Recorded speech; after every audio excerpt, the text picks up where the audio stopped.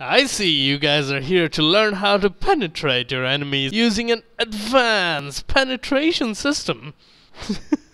I'm just kidding, guys. It's advanced projectile system.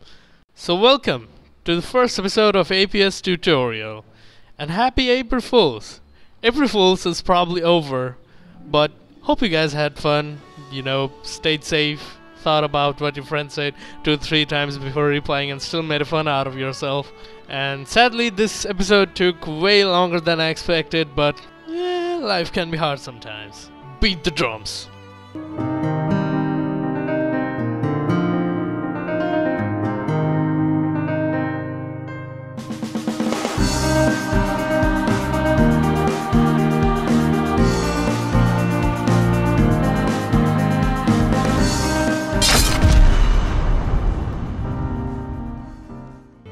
So in the spirit of the April Fools, we are gonna start building a basic APS cannon today. A word to the experience, this episode is gonna be a very basic one for those who are just starting in the game. And if you already know how the basic APS works, I think you should skip to the next video. So to get started, first we'll look at what parts APS has to offer.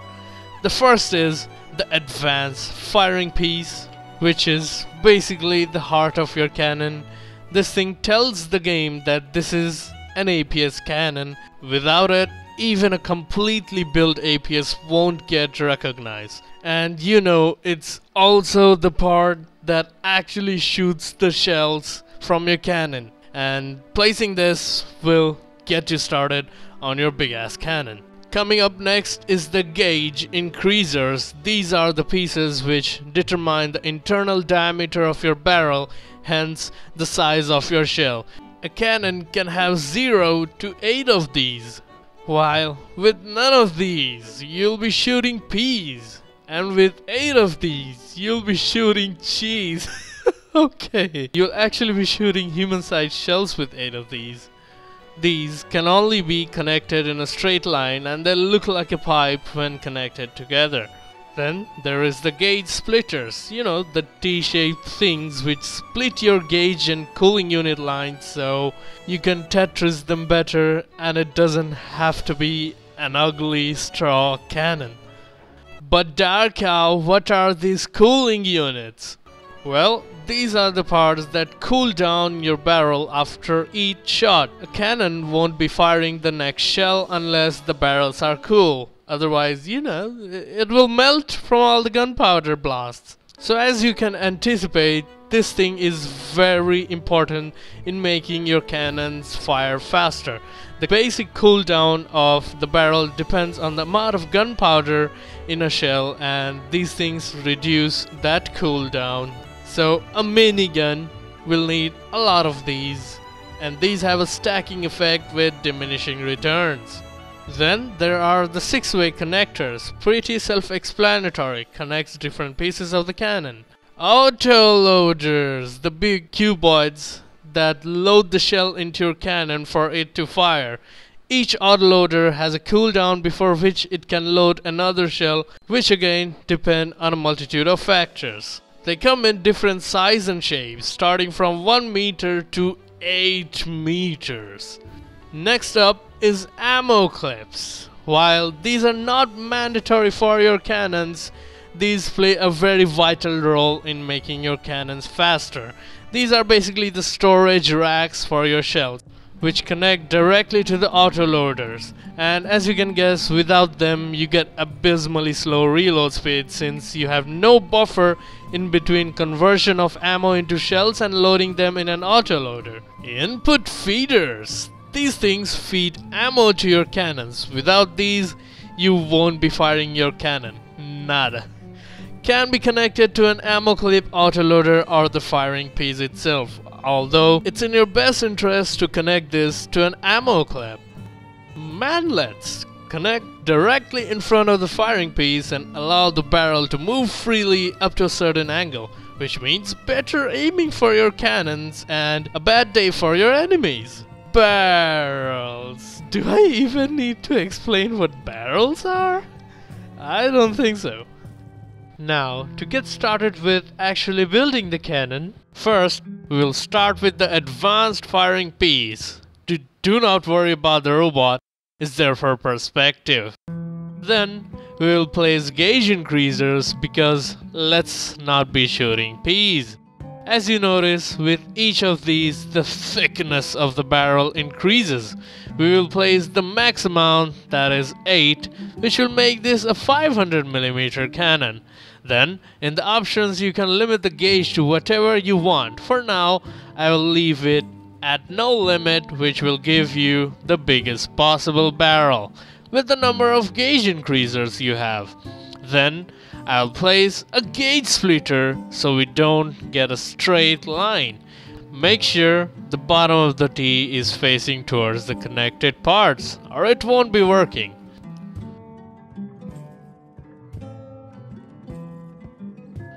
Then I'll place a ridiculous amount of cooling units for this one just to eliminate the barrel cooldown for demonstration purposes.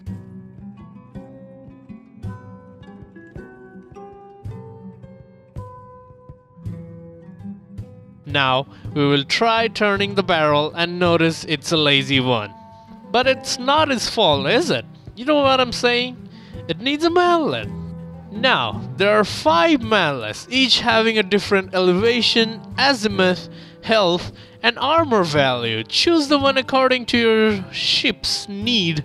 I actually wrote sheeps in the script. Why? So yeah, I think you guys are smart enough to check out the stats of different manlets and then choose one that best fits your cannon. The Omni manlets provide both elevation and azimuth, while the elevation ones, well, it's in the name. And there you have it. They're complete cannon. I'm just kidding, guys. We're just getting started. Then we need to load shells into the cannon, which we can do directly. Bad idea, very bad idea, I tell you. Or using autoloaders. There are 2 kinds of autoloaders, bell-fed and normals. We will look at the bell-fed later because it's a special one. The normal ones come at different sizes ranging from 1 meter to 8 meters. Larger shells need larger autoloaders. Who would have thought? These autoloaders can be connected directly to the firing piece, any gauge increasers or cooling units, even if it's via a 6-way connector, and they connect to other autoloaders as well.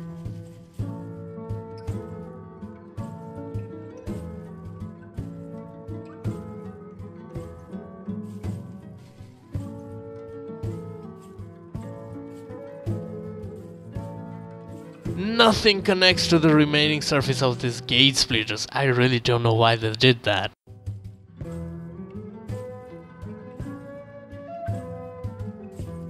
Then we will need to transfer shells into the autoloader from our ammo boxes.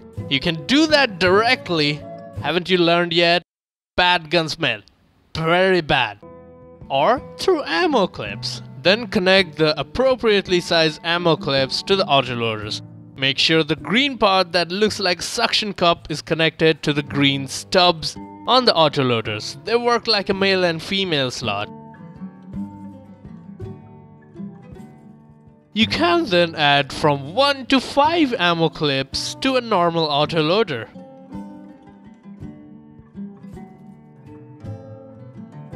Yes, I said 5.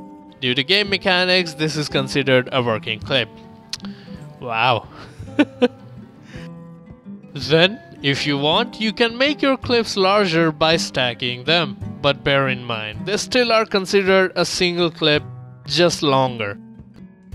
Reversing the clip works as well. Then, you can add ammo input feeders to any one or all the green studs on the ammo clips and autoloaders.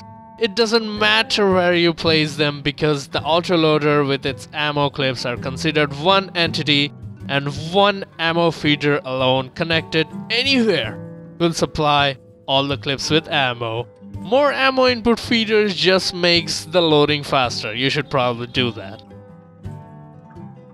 Now we need to make a shell using ammo customizers and modules.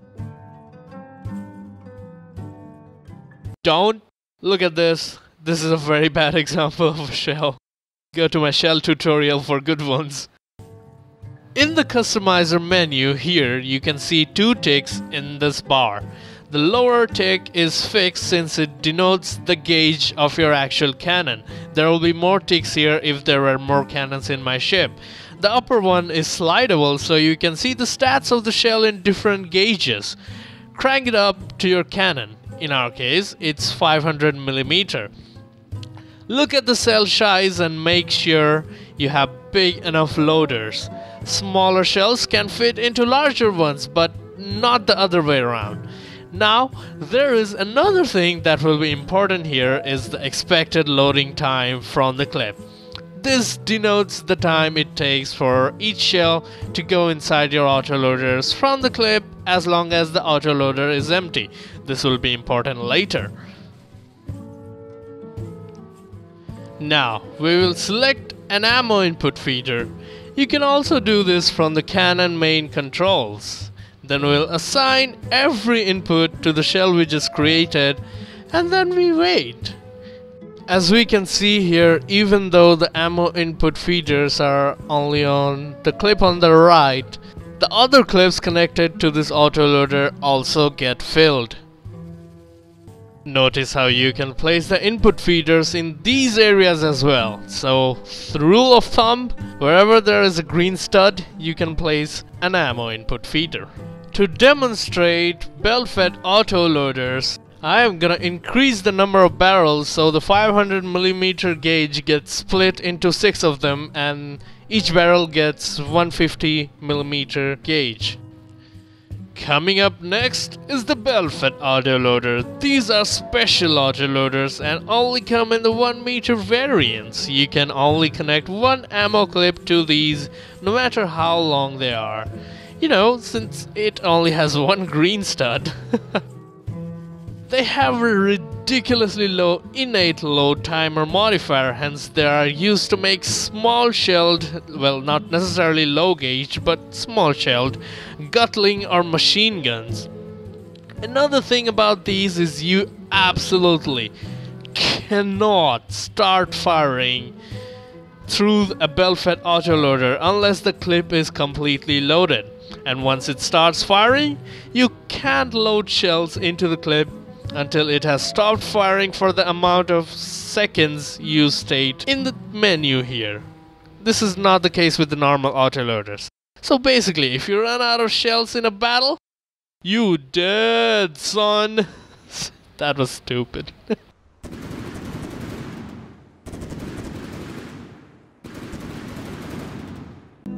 But Dark Cow, you say, these only fire 1 shell every minute. That's not practical, is it? Well, no, my child, that was the absolute basics of making a working gun.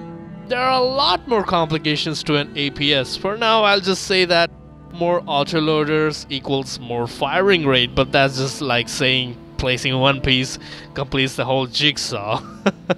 So I suggest go take a break, eat some coffee, and off to the next episode we go. So, if you are paying attention today, what we learned is we start with an advanced firing pace, then place the needed amount of gauge increasers, followed by some cooling units. Then we get ourselves some autoloaders and attach ammo clips to them, and put ammo input feeders where we feel appropriate so the ammo gets in.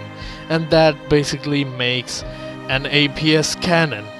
This episode was written, recorded, and edited by Dark Cow Nova, that is me, and special thanks to Normal and Matey69 to help me out with this episode.